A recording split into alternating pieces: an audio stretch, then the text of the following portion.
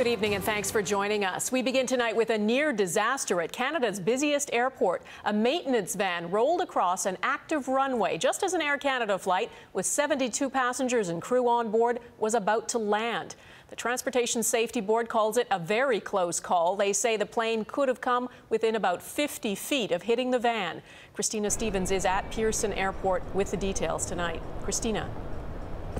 Donna, the Transportation Safety Board is investigating this near miss, trying to figure out not just how a driverless van managed to roll across an active runway, but also why the pilot failed to abort the landing, despite being told to do so twice by air traffic control.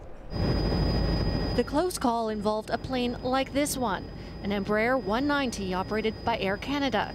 It was coming in from Edmonton late Monday night.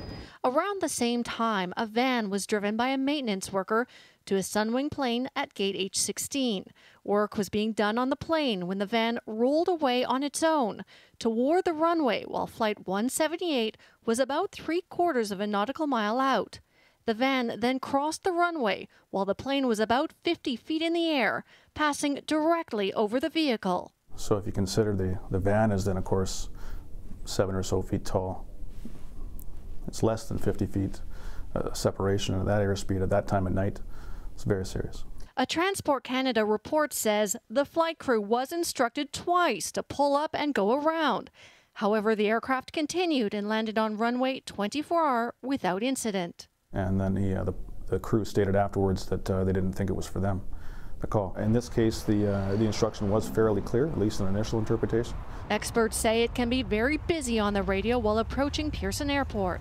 There's a lot of chatter, but again, why was it they missed it perhaps the first time but missed it the second time? Air Canada says in a statement, "We are unable to comment as an investigation is underway. We are cooperating fully with the TSB because safety is always our paramount concern." As for how the van, which was running and in gear, got there in the first place, Sunwing says they're investigating. We have procedures, we have policies in place around the vehicles and the vans around the aircraft, and we'll make sure that the procedures are followed. The Transportation Safety Board says the investigation will take months to complete. Donna? All right, Christina Stevens at Pearson Airport, thank you.